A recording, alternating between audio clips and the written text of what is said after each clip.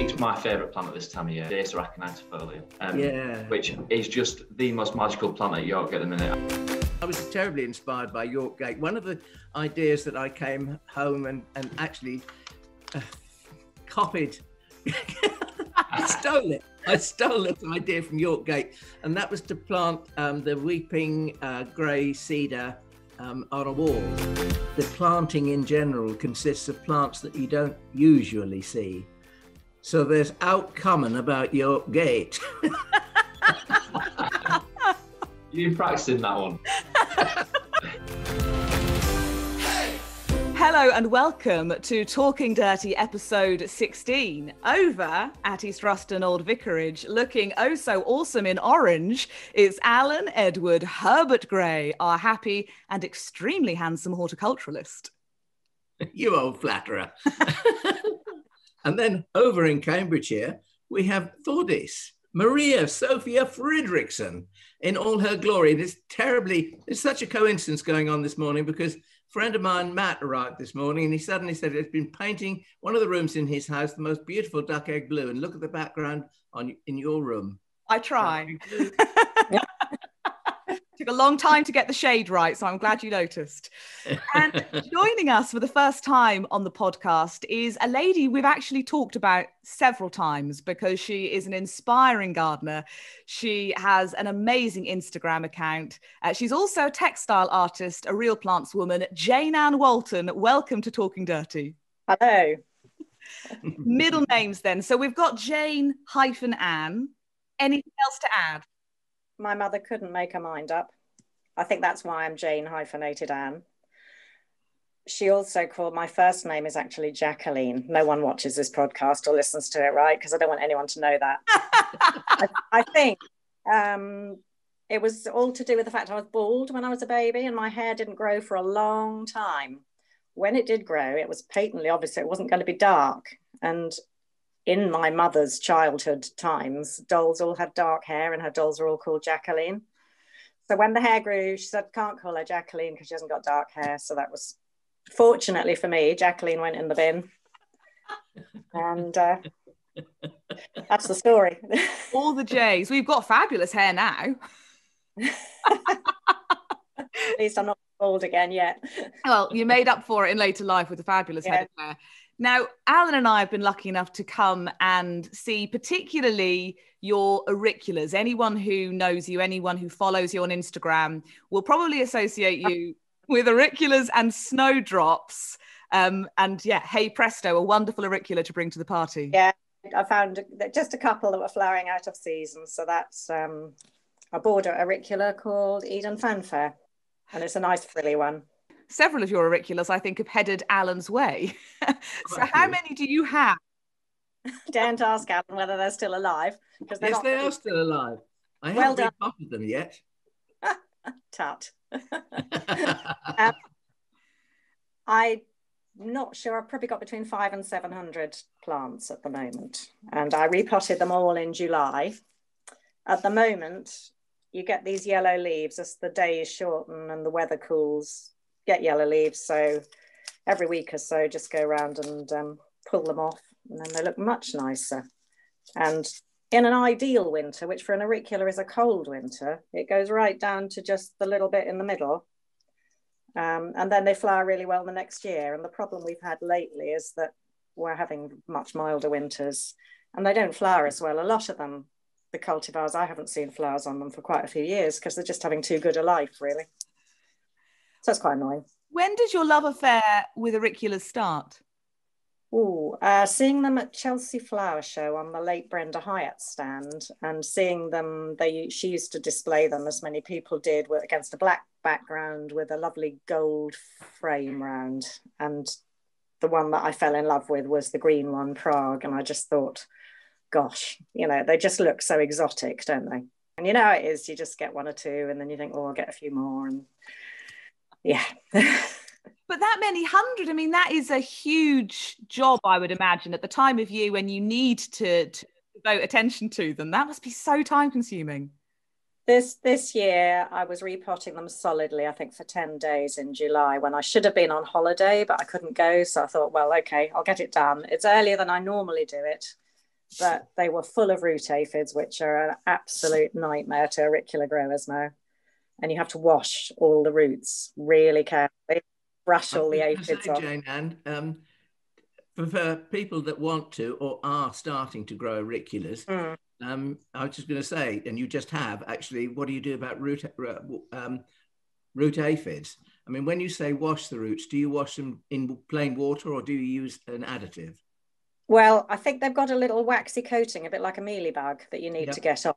You can. So I start off by knocking them out of the pot, tapping the soil off.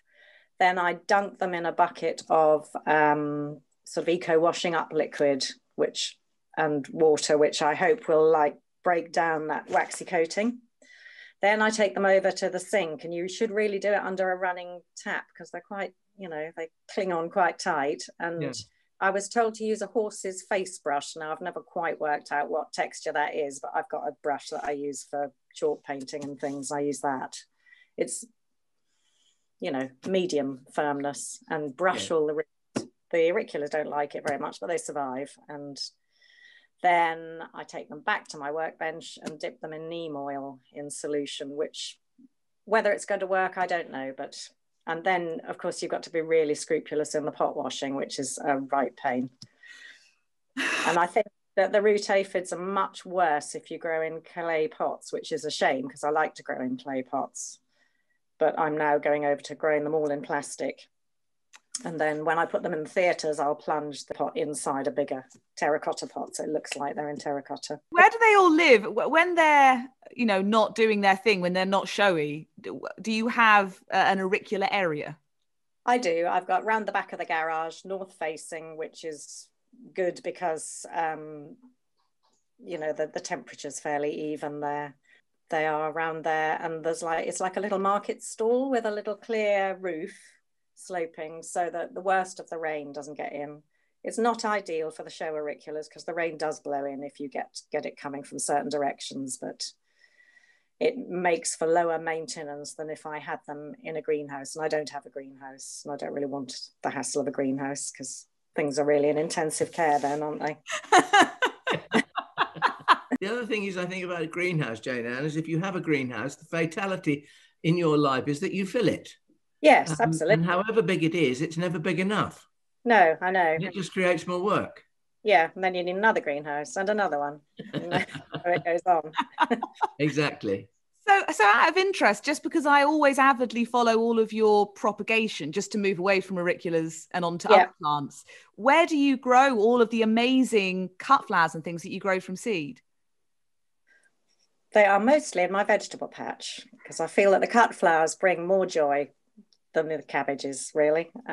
So vegetable wise, I grow new potatoes, which I find fairly foolproof, climbing beans, salad, veg, and I'm not really doing much else now. And I just, I have far too many cut flowers really, but I just love them. Well, I'm fairly certain some of those will make an appearance in your show and tell in just a moment. But yes, I'm all over the floor. Before we get onto all of that, so we've had one auricula for show and tell. The other thing I mentioned that people probably know you for is your amazing snowdrops. There you Look go. At those. So you can have snowdrops for 5 months a year. Start in October. Last ones finish about the end of April. These ones are, the top one is a Galanthus elwesii, which is from Turkey, I believe. This one is actually from Mike Broadhurst in Suffolk, and it's called Rainbow Farm Early. This is Reginae olgae, after Queen Olga of Greece. That one is Eleni, I think, and that one's Sophia, or it might be the other way around, because they do all look much the same at this time of year. I think the more interesting markings tend to happen sort of Christmas onwards, and they've got a lovely scent, real sweet honey scent. The trouble with the autumn ones is if the weather's like this, they are very prone to slug damage, so I don't grow too many of them. And I know every time I've been to see you recently, you keep meaning to go and look to see whether yours are in flower. Have you popped round to see your, I never know how to say it, Reginae olgae, Reginae Reginae olgae, yeah. I went I think we were with Graham the other day, Saturday I think it was, and we found one just about to, it was just, you know, the flower was still upright. It hadn't, yes, its pedestal hadn't developed. Yeah. So yes, they're starting. At the moment, we're busy. I'm cutting down the Helleborus orientalis leaves because I want to get the beds ready for the snowdrops, really. So we're cutting all those off. I'm feeding it all with fish blood and bone and giving a really good mulch of homemade leaf mold.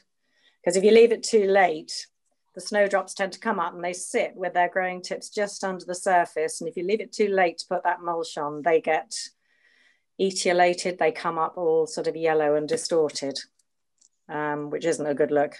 So you need to do it ASAP. Unless you want to try and pretend that's a new variety and flog it for hundreds of pounds. Yeah, it's known as a cowpat yellow. I have to say, I was very lucky in that Jane Ann brought me a crate of snowdrops that I'd ordered from her the other day in the garden, and they're still in their pot, but they have a designated new area. And I'm just waiting for the tree fellas to come in and take a rather old, I think I told you, Jane Ann, rather old Paulownia tomentosa out, which is far too much ivy and casting too much shade, so that we're going to make it a dappled area. But in that area, one of the beds I completely covered the other day with one single heap that we'd made of leaf mold. So I've got my mulch there already, if you like. Lovely. Very good. And I just hope they're going to do really well in there. They'll like that. So how old was your Paulownia, do you know? I grew it from seed probably more than 20 years ago. They grow very fast. And ugly. And ugly, and bits snap off all the time, don't they? Yes, they do. We've got one that's a relatively young tree, which is a variety called Paulownia Blue, out in the East Park, and that has made the most amazing tree. And so far, it's only about 7 or 8 years old, but so far, I mean, it's full of blossom. It blooms much earlier than the ordinary tomentosa, bigger flowers, and so far it's behaving itself. It's retaining a good shape. Well, I must look out for that one. That might please do. I'm fond of mine because I grew it from seed I picked up in Beth Chatto's garden. But it just looks so ugly now. And I thought, right, you've got to go. And I was all ready to phone the tree surgeon. And then I was telling you, I was filling a watering can, and a silver washed fritillary butterfly came and laid its eggs on the bark of the Paulownia tree. And they're really quite rare. They come out of the woods, and their food plant is wild violets. And this Paulownia has got a carpet of wild violets underneath. And I just thought, I've got to leave that tree now just because it's got these minuscule butterfly eggs on. And I do hope that, you know, it will manage to produce some more butterflies next year. It's rather interesting, that thought, because if you just think that if one person could have one thought about saving one species, one thing that they actually see happening, what a much better world it would be. Yeah. It's another thing people will know from your Instagram account is the amount of wildlife in your garden and in the surrounding area. You kind of almost as much post photos of critters and birds and things as you do the flowers. Yeah, we're very lucky. We've got on the south side Swanton Nova's Woods, which is a national nature reserve. It has restricted access. I think there are only 40 permit holders allowed in, but it's 210 acres and site of special scientific interest, and just a fantastic area for wildflowers and lizards and badgers and all the rest of it. The deer are not always welcome. Badgers not always welcome, but I do love to see the badgers, really. The things I remember from your garden, apart from, I mean, I could go on for a long time, but there were two things that stick in my mind that are probably going to be interesting to people. And first of all was that a wonderful sort of pink and green flowered erythronium. Yeah, Joanna, yes, that's right. Yeah. I mean, I've never seen an erythronium with quite that lovely colouring before. Yeah. And the other thing is, of course, the water meadows that were full of dactylorizas. Yes, and I've tried to spread the devil's bit scabious, and that looks wonderful now. Although my husband would disagree. He walks through his meadow and he says, this meadow's derelict, because all he wants to see is grass for his horses. So we have a little bit of friction over the breakfast table, over the management of the meadows, but he doesn't know. But I quietly go around picking the seed heads off the scabious and just scattering it so I can get a bigger and bigger area each year. You sound exactly like Miss Wilmot from Worley Place in Essex, because she used to do that. But I'm just saying, next time you have a contretemps with the hubby over the breakfast table, just turn to him and say, darling, life's a series of compromises. Yes. I'll remember that, Alan. It's funny, Alan, that you remembered the water meadows, because it was my standout sentence from when we went for a walk around your garden together. Wonderful day. Chauffeur driven by Alan Gray to Jane Ann Walton's garden. I mean, Yes. that was a day to remember. Yeah, And special car. you were giving us a tour, and you said that the orchid seed drifted in on the breeze from the water meadow. And I just thought that is a life goal right there, to be able to say that wild orchid seed drifted into my garden on a breeze from the water meadow. It's The terrific. bad news, though, is the dandelions they drift into. And I really hate dandelions in my lawn. And I spend most of lockdown on my hands and knees, crawling round and round, digging out dandelions day after day. You know, thought I'd got them all, then more yellow flowers appear. And I know we're meant to leave them for the wildlife, but there are plenty around, and I've got plenty of other flowers, and I just do not like them. I think probably dandelions are one of the plants that benefit most of all from having the roadside banks sheared, because, you know, around us we have lots of well, I think it's known as Alexander's, or locally it was called bunk. It's an Angelica relative. And I mean, that's become, over the last 30 years, that's become much more prevalent because of the mild winters, which you were relating to your auriculas a little while ago. Yeah. And so the climate has definitely changed. But I've noticed that where the banks are shaved, dandelions proliferate. I mean, it's a very cheery sight when you're driving through the countryside in late March, early April, just to see the banks of the road like sunshine. It's lovely, but I don't want them in my lawn.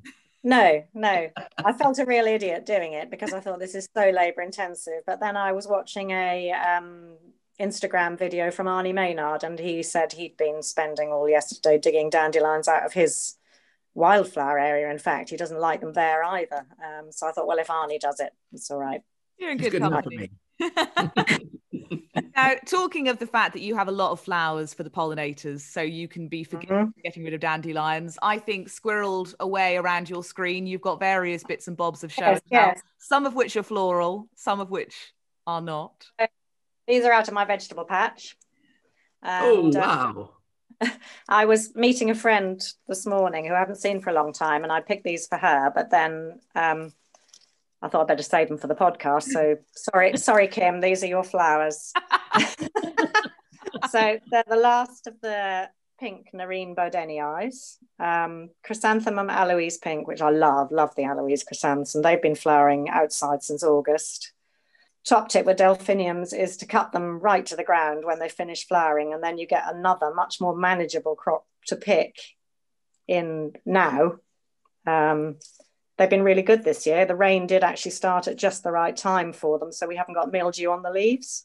And you get nice, small, much more manageable size ones. You know, the 5-foot ones aren't much use to me for cutting. Then we've got an Ageratum and Abelia Phyllum, isn't it, Alan, I think probably it is. All the abelias, I mean, are wonderful. They make lovely cut flowers because when the flower drops, it leaves behind that lovely little calyx. In your case, it's the calyx is green, so it looks almost like a little green flower, doesn't it? Yeah. Your previous podcast with Ben, is it, from Yorkgate? He was talking about his Delphinium snapping. And I was wondering how he was staking them, because mine I grew from seed, and I've got a big row of them, and I always support them in the way that the RHS at Wisley did on their trial grounds, which is tubes of stock fencing. So that they're in this tube of fencing and they grow up and through them. So the fencing kind of disappears. When the wind blows, they just sway with that tube. Whereas what I used to do is do really smart, very labour intensive hazel supports. And it was useless because the first puff of wind, it blows the stem against the horizontal hazels and it just snaps off. But then I guess that at Yorkgate, you couldn't really get away with stock fencing because it's such a perfect garden. Well, it is. But in a way, if you get a solution to a problem, like you just said, I think they could get away with it. Yeah. It does work. I've never had one snap in 30 years of growing them. That's clever. Yeah. Alan, I think Jane Ann just stole your tip of the week.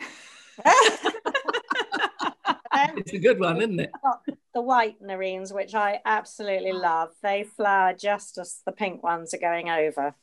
I think they're Bodenii alba, but weren't named when I bought them. I found them in something called Plantsman's Corner at Bressingham years ago, and bought, I suppose, 6 bulbs, and they've increased to a nice row now, but it's taken a long time.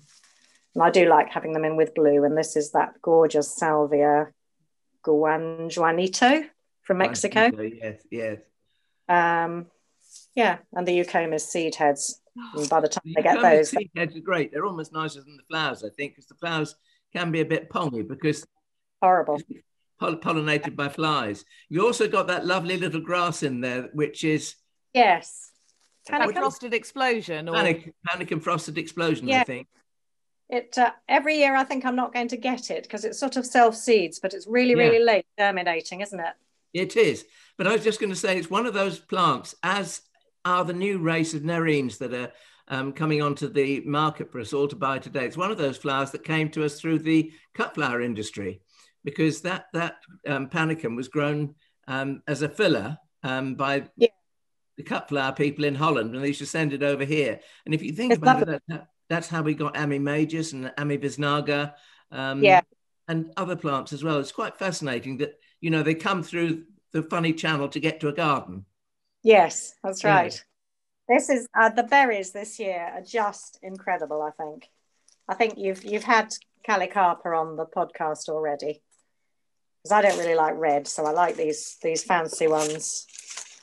Clerodendron has these lovely turquoise. That's amazing. That is amazing. I don't think I've ever seen it so good, actually. Well, as I say, it's a fantastic year for berries. I mean, the sloes in the hedges are incredible this year. Yeah. I always think the clerodendron, if you've never grown it, if you've never seen it, it looks like you've just made it you've modelled it out of clay or something. It doesn't look like it can possibly be real. It's that turquoise. It's so unusual. That's right. Then we've got the yellow holly, which very shortly will be eaten by the redwings. I mean, this tree is absolutely covered this year. It's probably unlucky bringing holly in this time of year, isn't it? But never mind, forget that. We have a yellow berried holly that Susan Andrews came and named. Actually, she was, I think, on the holly committee at Wisley. And she came and named it East Rust and Gold because it was a seedling that appeared in the garden here. And so we're rather thrilled about it. But haven't the holly berries been fantastic? Or aren't they fantastic? They have, yes. We had massive flocks of fieldfares and redwings coming over this last week. And very soon I think they'll descend on this, and the birds always eat the yellow berried holly before the red here. I don't know why, because I think they eat it differently, don't they?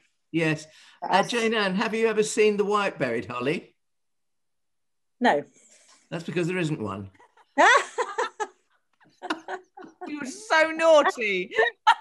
Well, no, but it is an oddity, isn't it? Because most plants have an alba version with either white flowers or white fruit. So, but there isn't a holly. I'm trying to grow the Iris foetidissima, you know, that has the winter. I'm trying to grow the white varied one of that, but whether I've never found it. Well, I've got some seed from, I think, a Cottage Garden Society seed exchange. So I thought it's worth a go. Yes, why not? Anyway, and then Viburnum tinus, again, the berries on that have been fantastic. And I love that sort of pearlescent look to the berries. And normally I put this in my Christmas wreaths on the door, but I've very stupidly just had the door painted dark blue. I can't do that anymore, can I? It looks lovely with glaucous foliage, you know, with some cedar foliage or something. Eucalyptus would be good. That's true. Except I cut it down because I thought it was before it fell down. This viburnum had the most terrible scale insect. I think, is it viburnum scale specific to viburnums? I think it is. And I was going to cut it down to the ground yet again, but I left it. Unfortunately, when we had all that massive amount of rain a few weeks ago, it's washed all the leaves clean again. Oh, that's good. So that's very nice. So it looks, you know, quite a nice shrub again. And then last but not least, we have Ampelopsis brevipeduncularis, which has the most gorgeous berries. That's grown from seed given to me by Richard Hobbs some years ago. Do you grow it out? No, I don't. I grow something called Ampelopsis brevipeduncularis variegated form, which has red stems, but the leaves are much smaller than your green ones. Ah, and do you get the berries on it? We do get the berries. It has, they're smaller than those, maybe because this plant is more diminutive in itself as well. But we do get the berries, but they're more sort of turquoisey purple than your purple ones. These are normally, the turquoise is the one I like best, and I've only got one at the moment. It's still quite early for it to be in berry. This is all I could find today, but I had a quick whiz round. Of course, on this podcast, we love to do a bit of FLOMO, that FOMO you get about a plant you might have seen on Instagram or in a magazine, maybe even visiting someone else's garden, and you just desperately want to grow it, but you don't have it yet. Mine is, I suppose, unsurprisingly inspired by your Instagram, Jane Ann, at Jane_Ann, without an E, _Walton. I had to go back through. I knew there were several things I wanted, and I had to go all the way back through it, months back, to see what one I particularly wanted to showcase. And it's a Muscari comosum, the Tassel Hyacinth. Yeah, it is beautiful. Never really increases. It's just grows in my gravel, and hopefully is still there and hasn't been weed killed. It's extraordinary. And when I first saw it, it has this kind of almost candelabra quality to the flower, or certainly the flower I saw on your Instagram. Just tell people about it, because when you say Muscari, it's not really what you would think, this flower. Yeah, it has the sort of grape hyacinth flowers at the bottom in a sort of mauve, and then these very dark mauve bits that come up like this and have little blobs on the end. I don't know, you need to talk to Richard because he's got the national collection. So he would tell you more about it. But I've seen it growing wild in olive groves in Mallorca, and it is just fabulous. Such a lovely thing. And this Muscari grow very late flowering. I think it's, can't remember the date of the photo, but I think it would be May. Yeah. So that's definitely one I would like to grow. Whether or not, I mean, is it tricky? I don't think so. No, I think it does like being in gravel. Probably it likes that sharp drainage. Do you have it, Alan? No, I don't. I've just written it down. I bet you have forgotten. And I've also written in brackets, be generous with your purchase. Because you said it doesn't increase very much. Yeah. That's a good note. Well, it looks amazing. So that's definitely one I would like. Though as I was looking for that photo, I also got stopped in my tracks by a picture you'd done of the Poppy Amazing Grey, which I've already had as a FLOMO on this podcast. But you'd taken a picture of it with another FLOMO of mine, which is the Phloxtra Starry Eye. Yeah. I've grown creme brulee for a few years now, but I've never grown starry eyes, and I've got it on my list I'm building at Chiltern. But the combination, it was beautiful. Yeah, I thought so. I think I put on that post, I've died and gone to heaven, because I thought it was fabulous. I love it. So there's a whole load of FLOMO, really, but I put the Muscari at the top. So maybe Alan and I can order it and plant it and think of you. What is your How many would you like? I'm going to order it. How many would you like? I've only got a little garden. All right, turn her on order for you then. It is also available in white, but I don't think it's sort of very exciting in white. No. Well, there's always that running joke. We all, for years now, when we've talked about plants, you'll always mention a plant and then someone will say, oh, there's the white form and it's very smart. That is what they say about plumbago. There's a white form of plumbago. Yeah. But plumbago is such a lovely, light, pale, vibrant sort of blue. Why would you want a white one? Yeah. I was doing a plant store once and I had lots of pink lily of the valley, and this lady came up and wanted to buy some. And I said, it's the pink one, it's really special. And she sort of said, why would I want it in pink? I must admit, it is slightly knicker pink, as you call it, Alan, slightly dirty. Yes. And the scent is good. But at the time, it was being sold for a lot of money by a nurseryman down in Suffolk. And, you know, it actually does better with me than the white. It's funny how you think, I think thought Lily of the Valley would never do for me here because I'm too dry, because they do like quite moist and a fairly heavy soil. Our soil is light, fairly sandy. And I planted it on the north side of a wall, and it obliged me 3 years later by emerging halfway across the path. It suddenly decided that it did like me, but of course it had to go because it was in the path. Yeah. So Jane Ann, what's your FLOMO? It's another one I've seen on Instagram this year. I would really like to grow Alcalthea frutescens Parker Frieden, which apparently it's a mallow hollyhock cross, and it's rust resistant, which is all good because the rust on hollyhocks isn't great. Downside is it's 5 foot tall, so it's. Do you grow it, Alan? Yes, I do, and I've actually. I think we had 1 or 2 left on the plant stand, which I filched because I thought I could use it somewhere else again. But I'll tell you what, it's quite nice. It's because it is so tall. It's often quite see-through, so you can actually place it fairly towards the front of a border and look through it. It's gangly, admittedly, or you might want to grow it through shrubs to support the lower stems a little bit. Yes. But as you say, it is so nice to have something that looks like a hollyhock without getting the rust. Yeah, that's right.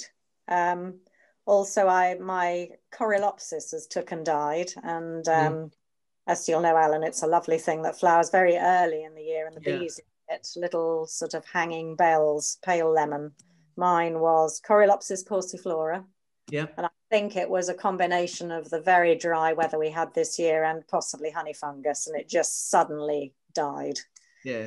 And then my other one, which is going on the Chiltern Seeds list or wherever else, is Cosmos cupcakes, because they just make me smile every time I see them.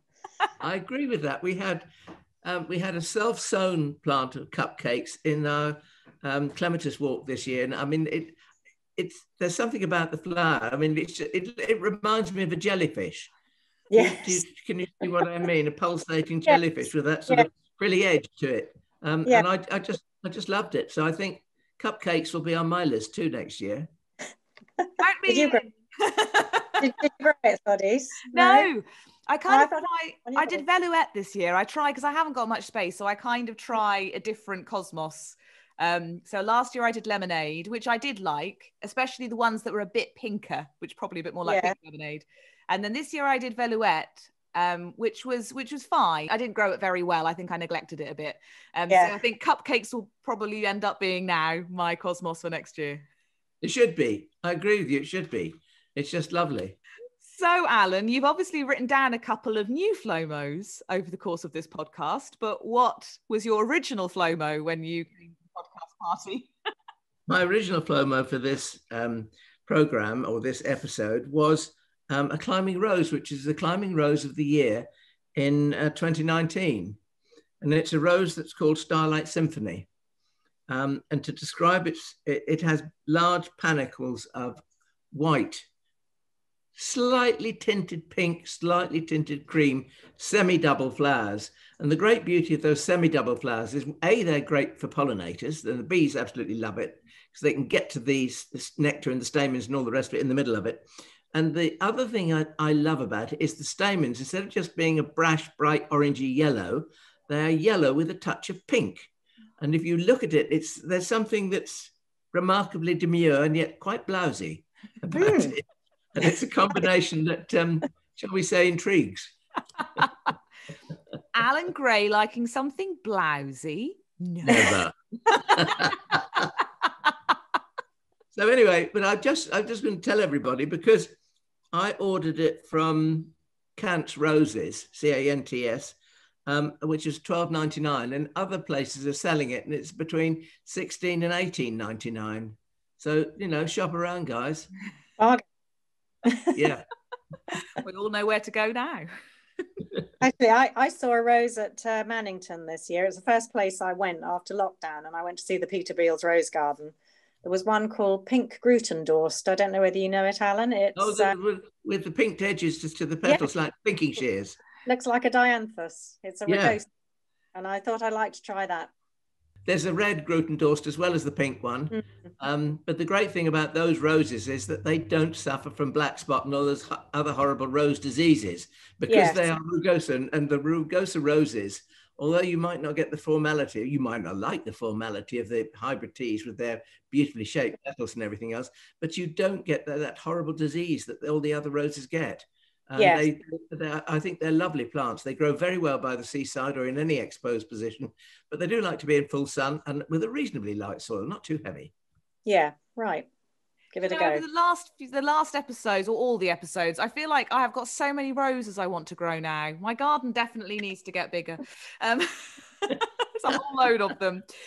Right, well, so we've got FLOMO. We've all got extra FLOMO now after all of your wonderful plants, Jane Ann. Let's squeeze in one question before we have to wind things up. Donald had been in touch. You can email us, you can comment on YouTube, you can get in touch on social media. Email is hello@getgardeningnow.co.uk. Donald commented on YouTube wondering how and when should he prune his Hebes, Alan? Well, I think Hebes are some of the most amenable plants that you can grow in your garden because they do break from old wood, often quite willingly. The one thing I would say about pruning Hebes, if you've got a very, very old Hebe in your garden, you prune it very hard, you are more than likely to kill it because it says, oh, well, I wasn't expecting this. But if you've got a Hebe that you prune a little and often every year, shall we say, you reduce it a little bit, it'll be much more willing to break from old wood. I think the thing is to know your Hebe first before you start. If you let your shrub become very old and very big, then I wouldn't trim it back by more than a third. I've got a variety of Hebe called Simon Delow, which is a little bit of a tender one. It has dark green leaves with most amazing red undersides to them. And it has these lovely sort of carmine spires of flowers. And it's flowering now in the garden. It's a beautiful, beautiful thing.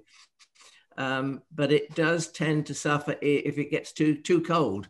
In recent years, of course, it hasn't suffered at all. And where I've planted it, because it doesn't suffer, it grows too big. So I'm regularly having to trim it back. And each year I trim it and it's absolutely fine. But I think the thing to remember is, Beth Chatto used to say, right plant, right place, or right place, right plant, whatever it was. Make sure that you know the dimensions of your Hebe before you plant it. And hello, Lilibet, how are you? She just leapt onto my lap. Jane Ann, do you have any Hebes that you would recommend? I don't grow any Hebes at all, Thordis.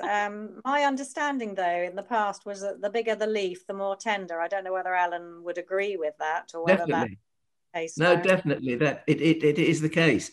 And there was a period in the 70s, I think, probably into the and 80s, where most of the Hebes, they seemed to develop these fungal spots on their leaves. And I think probably that was because, I mean, if you look at the construction of the way a Hebe shoot grows, the leaves are like praying hands sheltering that growth tube. And so they're very covered. And that means that they love windy places because this praying hand has been, developed to protect the emerging young shoots from the severe winds. And I think in windy places, they're absolutely fine. But I think there was, I can't remember, the Wiri. There was a race of Hebes developed in New Zealand called Wiri, W-I-R-I, and they are less prone to this fungal disease. But I think if you've got Hebes and you plant them, I mean, they're really as tough as old boots with the current winters that we're having. But if you want to plant them where they get the wind. And talking about wind, don't worry, I'm not going to be rude. Hollyhocks. Driving through one of the villages in North Norfolk, a coastal village, hollyhocks growing on the side of the road, literally on the verge, being whooshed past by cars the whole time, and the wind stops them getting that rust. It dissipates the rust. I only have one hollyhock, and it's a fabulous double pink thing. And it's right. I've got it in the windy. My front garden gets whipped by the wind. It's just there, and no rust at all. It loves it. Yeah. I tried planting sunflowers there. They all got blown over, but it was great for the hollyhock. And don't forget, if you've got room for a Hebe, it's a great place for a Hebe too. It's a real highlight of this podcast, Alan Gray's imitation of a Hebe. I think I will. I will forever remember that. Also, I have Wiri Charm from you, Alan, and it's lovely. Peter, my other half, picked it out from your plant sales area. So that I see that and think. If he picked you, he's got taste, hasn't he? And for more Hebes, I think it was episode 13 with Vanessa Scott of this podcast that we talked a bit about Hebes. So if you find that podcast, all the plant lists on the Twitter and Instagram at Get Gardening Now, then you'll see a few more Hebes if you're looking to plant one. Or you can be like Jane Ann Walton and be a Hebe-free zone. Jane Ann, thank you so much. It's a pleasure. Thank you for asking me. Continue to inspire us with your wonderful Instagram and all of your fabulous auriculas and snowdrops and everything else, apart from healing. I'll try. Goodbye, everybody. Nice to see you. Bye-bye. Sorry, Alan. I ejected you. I know. Hello. I'm gonna have to get the Hoover out when this is over. I love that Jane Ann keeps disappearing and we just sort of get an elbow. Yeah, dungarees, I thought it was a gardening apron. Both in the neck warmer zone. It's sort of We that are, kind yes. For no other reason than it is a neck warmer, of course. Absolutely. No, we don't want to hide our crinkly necks and chins. No. This is the problem. I had the window open. I'm breathe.